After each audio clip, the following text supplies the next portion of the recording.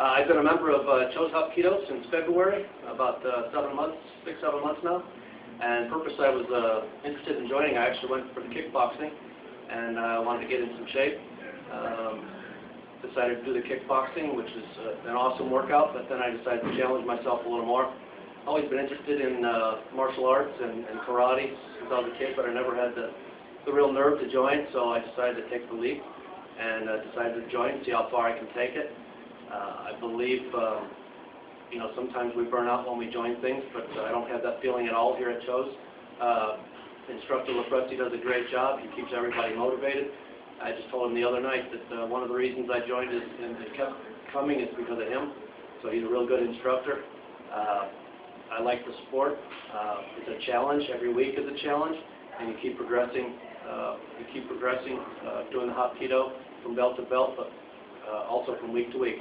So if anyone's thinking about joining and thinking of participating, I endorse it fully, 100%. You will never regret it. Thanks.